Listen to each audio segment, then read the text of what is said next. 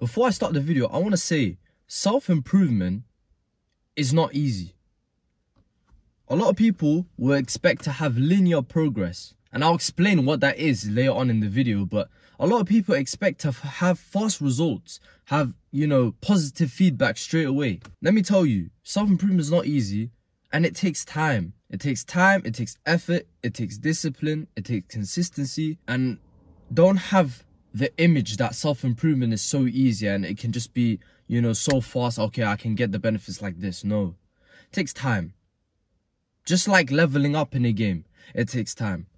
Just like working on yourself in the gym, exercising. The first day you go to the gym, you don't become hench. But if you keep doing that, keep doing good workouts, keep eating right, keep eating enough protein, keep sleeping properly, 6 months, you'll see a difference. 12 months, a year basically, you will see a difference. 2 years, you will see a difference. Massive differences. But no one said on the first day you're going to see a massive difference. It's all about time.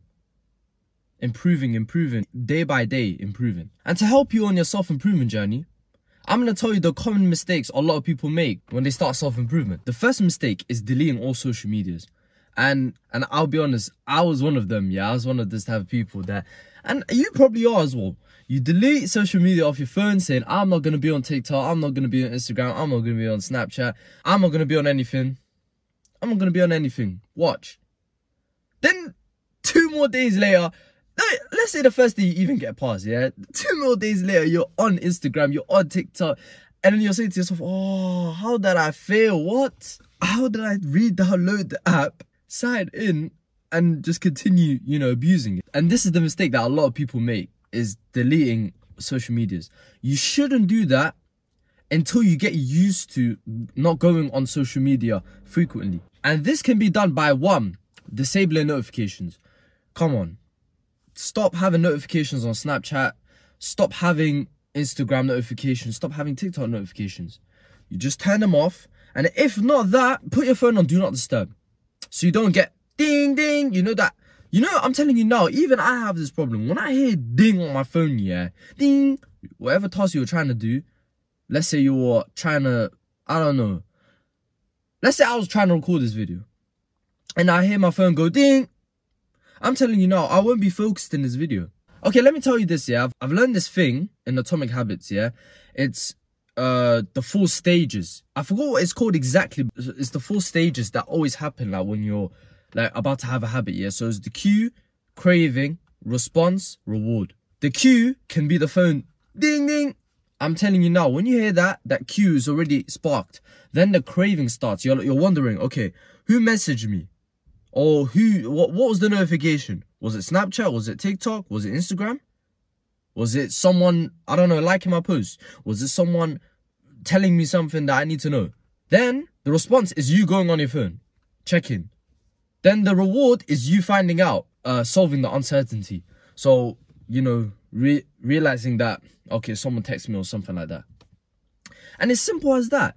I'm telling you now, I know all of you have this. Like, if you have a phone, yeah, when you hear that notification ding, I'm telling you now, your mind will be just focused on what that text was or whatever the notification was. To eliminate that, I told you, put your phone on Do Not Disturb. Don't delete social media yet. So first, get used to only going on it when you actually need to go on. When you're on self-improvement, this is the perfect way to reduce the amount of instant gratification you have, yeah?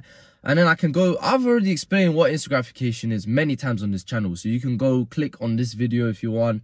On your routine, so you should have a routine. I made a video on that as well. You should have a routine where on your timetable, you allocate a time for instant gratification. Because let's be honest, we can't cut out all instant gratification in like a day. It doesn't work like that. When you first start self-improvement, you need to have at least even 3 hours of instant gratification or even 2 hours, because so addicted to, social media and everything. So you're going to be like, whoa, man, I need to go on my phone. You have allocated time for it. And when you've been doing a lot of stuff like exercising, reading, meditating, journaling, once you get to your instant gratification time, which is, let's say, I don't know, 6 p.m, yeah? You're going to be happy because you're like, oh, I did bare stuff today and I get to have instant gratification finally. Because you're gonna be like, hey, I've been waiting the whole day for this shit. I can't wait. It's cold. So that's what I'm gonna say. You need to allocate time for instant gratification. The time you allocate instant gratification for, you can go check Snapchat, you can go check Instagram, you can go abuse as much as you want because you put the time for it. And once that time ends, you know you're back to business, you're back to work. And that's what I'm trying to help you guys. You don't want to make that mistake, deleting all social media, because you are gonna download it again. Then, when you get used to, like me, I was doing this for like a couple of months, yeah? And I finally got used to, okay, yeah, Snapchat, I don't need this anymore, I can delete it. Second mistake, and I already talked about this in the beginning of the video, linear progress. To have a straight line of progress. And let me tell you now, that's not how it works in self-improvement. You don't, a lot of people do expect it when they start self-improvement. They're like, okay, I'm gonna do all these good habits, I'm gonna do all this stuff, and watch, I'm gonna be a king tomorrow, or the king in a week. It doesn't work like that. Listen, bro, progress is not linear, especially in self-improvement. It goes like this, bro. It doesn't go, boom. It goes like this, bro. Look, you start here, and look.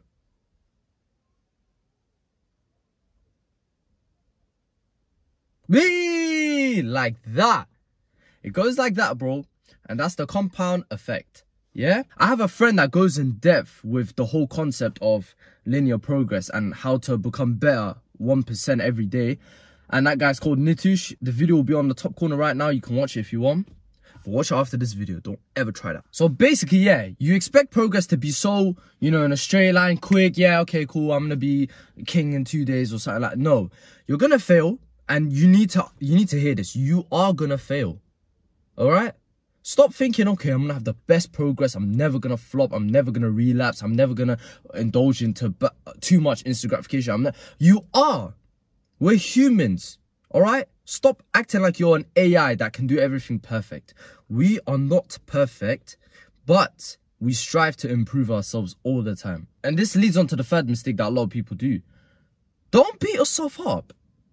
No, I don't mean like physically to beat yourself up. No, I'm saying don't beat yourself up like generally like your mind. You're like, fuck man, I relapsed again. Nah, I'm a loser. I'm an idiot. I hate my life. This, that. Bro, that's just going to make you do it again.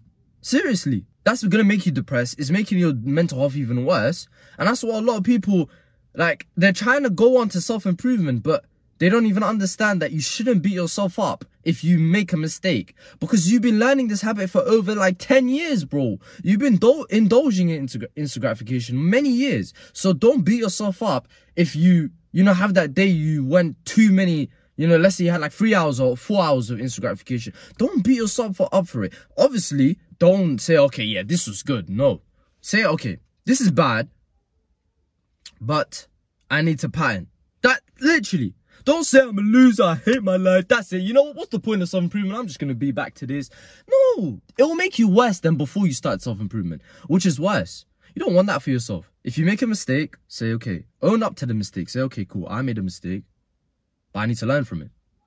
Don't say, okay, I made a mistake, so I can cry about this the whole day and I hate myself. I'm a loser, I'm a lunatic, I hate everything about me. No, don't do that. You'll have a bad self-image and then that just makes you even more depressed, man. That doesn't even help. Number 4, a lot of people make this mistake, and I personally would say I never actually made this mistake, but I think there's probably people who do, yeah.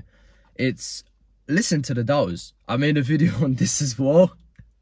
It's funny because I'm making this video, and it's kind of like a summary of my most of the videos I made on this channel, but what can I say? It's good to remind people. Obviously, not repeat yourself, because that pisses me off. Stop repeating myself. Alright, listening to the doubters, yeah, it's just I'm telling you now, this is one of the worst mistakes you can do. Because one, obviously, it kind of links with your self-image. If you listen to people constantly saying you're never going to make it, you're never going to become the person you want to become, bro, life is going to be shit for you. Because you're going to listen to them, you're like, maybe I'm not. Maybe I won't prove them wrong. Maybe I'm just going to be a joke, man. And use that as fuel. Use the doubters as fuel. That's the perfect way to counter that.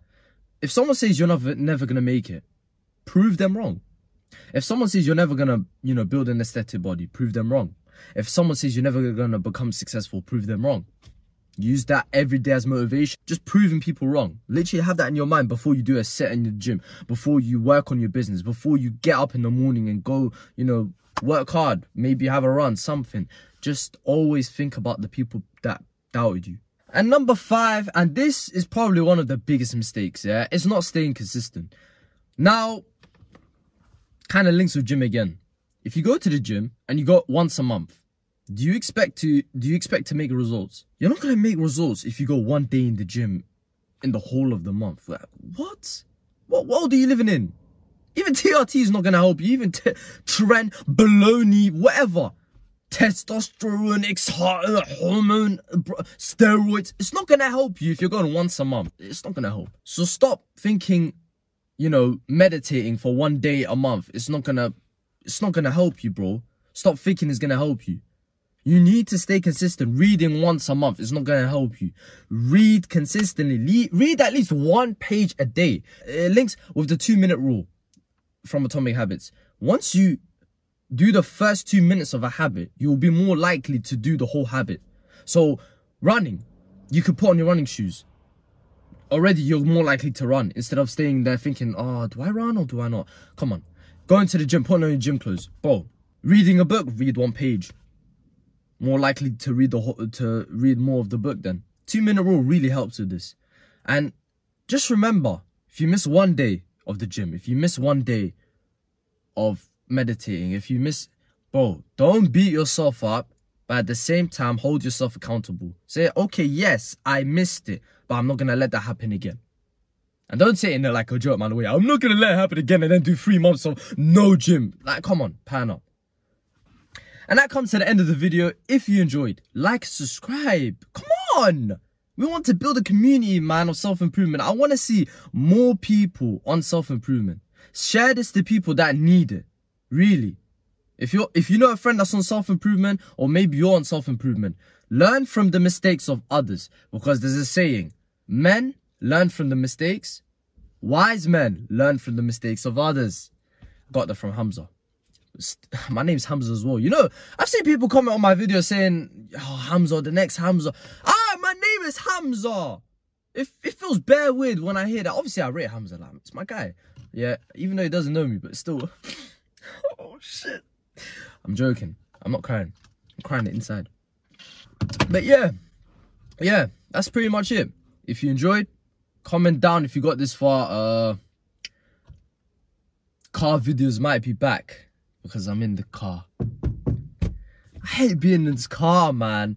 Obviously, I'll explain it one day why I record in the car. Trust me. It's not because of Hamza. I've been doing this before Hamza. Don't ever think I was doing it because of Hamza. Please, go back in my videos, yeah? 1 month ago, I was in the car. So, yeah. Safe.